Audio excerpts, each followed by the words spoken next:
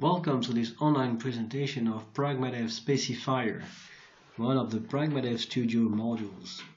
PragmaDev Specifier aims at specifying a system, specifying meaning that we want to make sure we agree on what the system is supposed to do before doing it.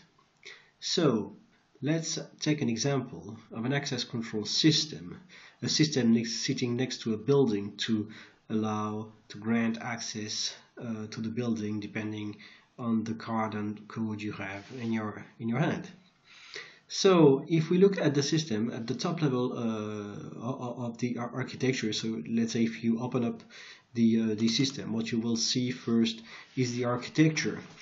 So the architecture here in that case is made of two blocks, one called B central, the other one B local, and you can see the flow of information going from one to the other, and the flow of information going from B local to the environment, the outside of the system, which is basically the user. So you can see the user can input a card or a key, and the system can answer open door, close door, or display a message. So this is like the top level architecture, and the flow of information you can see here is basically a bunch of asynchronous messages. Now if you look inside B central, for example, you will define the behavior of the block with a state machine. So in that case we only have one state machine here.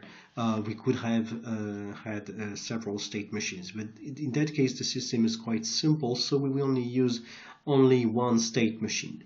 So P central, its behavior is described with the state machine, and so we will get in and see here that we have first a start transition. So that's the first thing the system will do. When it starts, it will initialize an internal variable and go to the idle state. And in this idle state, you see that you can only receive one message: check card and code.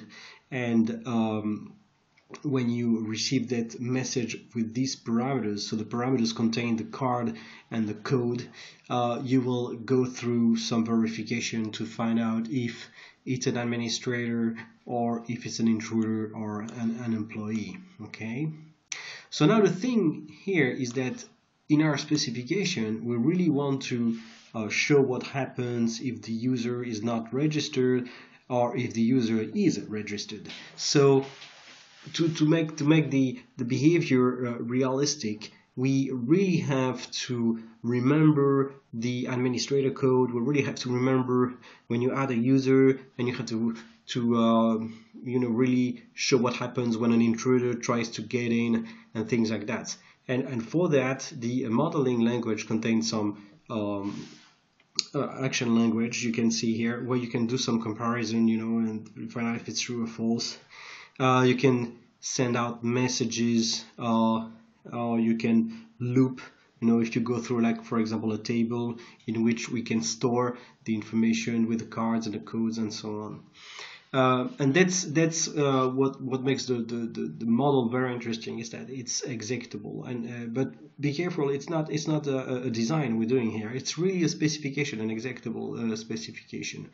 You can have some model closer to design in PragmaDev developer module, but not in PragmaDev Specifier. It's not the goal here.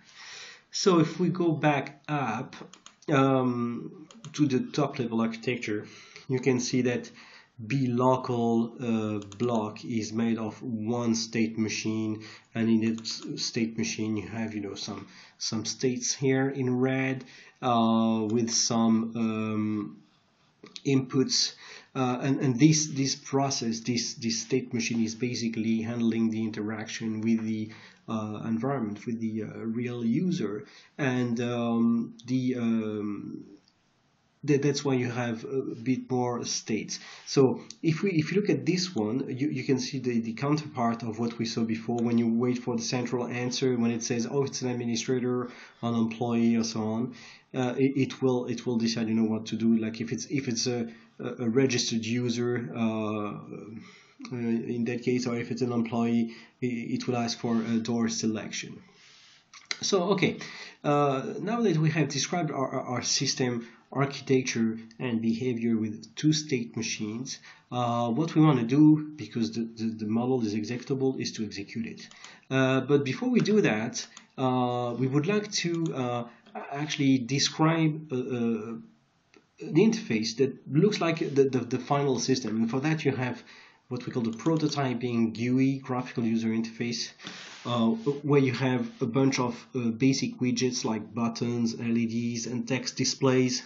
And this will connect to the simulator when we execute the model. And for example, if you click one button here, like key 5, it will send the key message with parameter 1 set to 5. And on the other way around, if the system outputs display message, you can filter out, so there's no filter here. And in that widget, text display, you can see it's selected now. It will display the value of parameter 1. So the good thing here is that it knows the inputs and outputs of the system. So it's very easy to connect to the flow of information with your system. So now that we have our interface, what we will do is that we select the system here and run a simulation. Okay, so here we have the simulator interface, and one of the first thing we want to do is that, of course, we want to use this little interface we have designed to interact with the system. Okay, we'll put it here, and we want to launch an execution trace. Okay, I do not configure it, I just leave the default options, which is one instance per state machine. And now run the system. So you can see when it starts, we can see the two state machines, P local and P central, and the environment. And P local is sending this display message to the environment with the parameter enter card. And as we designed in our GUI, we said we want to display the value of parameter 1 in the text display, so we can see enter card. So now if we want to interact with the system, the best way is to use this little interface and, for example, insert the administrator card and the administrator code here. Okay, and you can trace what happens within the system and between the system and the user. So now we are the administrator, and we can add a user, for example, okay, because we don't have any user registered yet. And now what I would like to show you is how to debug the model, because the model might not be always correct. So if I stop execution here, and I insert, for example, a new user card like user 1, okay, so you can see it's ready to be consumed here. And what I will do is I will step within the model, and so that we can see where the execution flow goes, and we can see that we were in this wait for new user card state, waiting for this card message we have just received. And now we can step in the model and see what it does. And so basically what it does, it remembers the card ID, which is the identifier of the new user, of the new user card, and then later on it will wait for the new user code and so on. So now we can really debug from a functional point of view the system you're specifying here.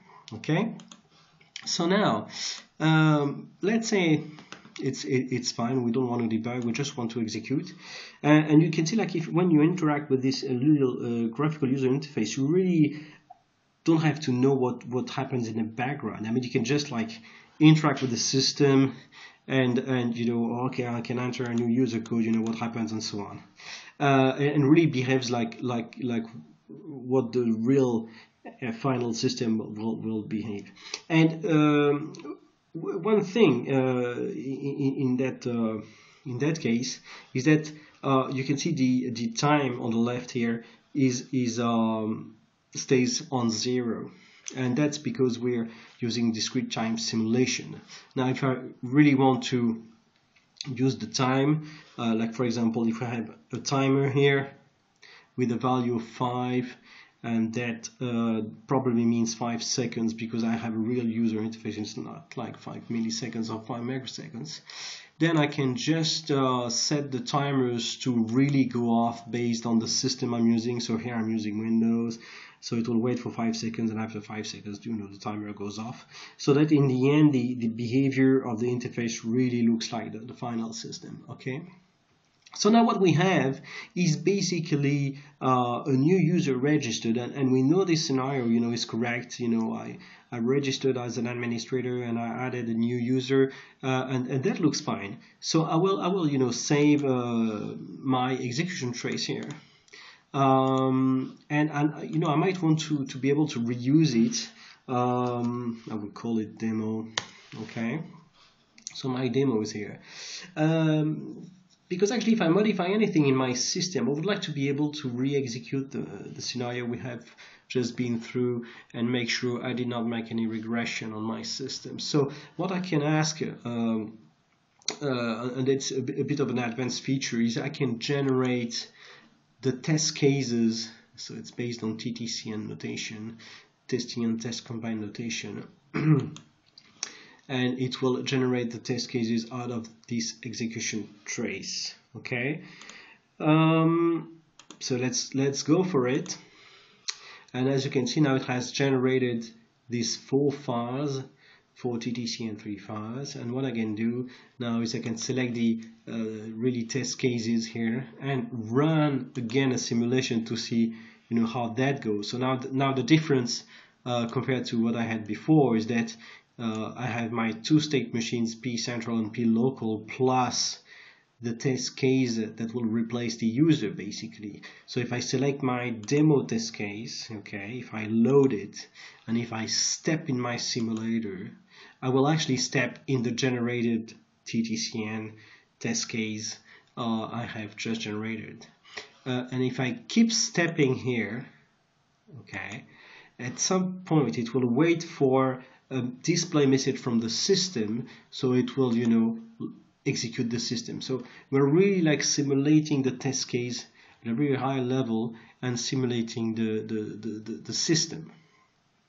So but actually what you do when you execute this usually is you can maybe have a graphical trace and tell the simulator that the time is handled automatically by the test case, and just go through the test case straight away and see what it says in the end. And we can see here that the verdict is pass.